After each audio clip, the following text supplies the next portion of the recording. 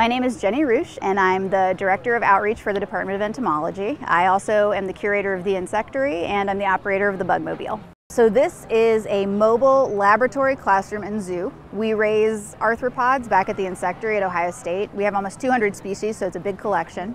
And we'll take those animals and put them in carriers and bring them onto the BUGmobile. And so people can come on and walk through. When you walk in, you'll see counters, and they'll be full of enclosures of animals, things from all over the world.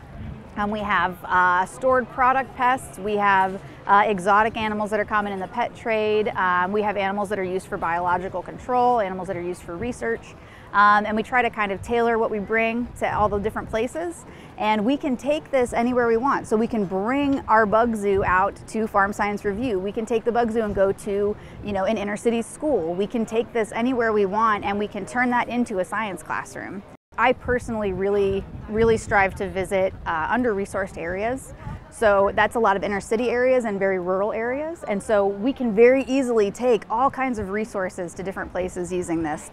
And so that would be little kids. I've worked with tiny little preschoolers all the way up to retirees. So you're never too old or too young to hang out with bugs. Once we can establish the value of this vehicle and we can show how many people we can reach through this and the recruitment value for the college and the educational value for the community, I'm hoping that someday I'll have a whole team of people that can run this, that can be trained to operate it. I'm hoping that we can see thousands and thousands of school kids every year, that we can attend events like this all over the state.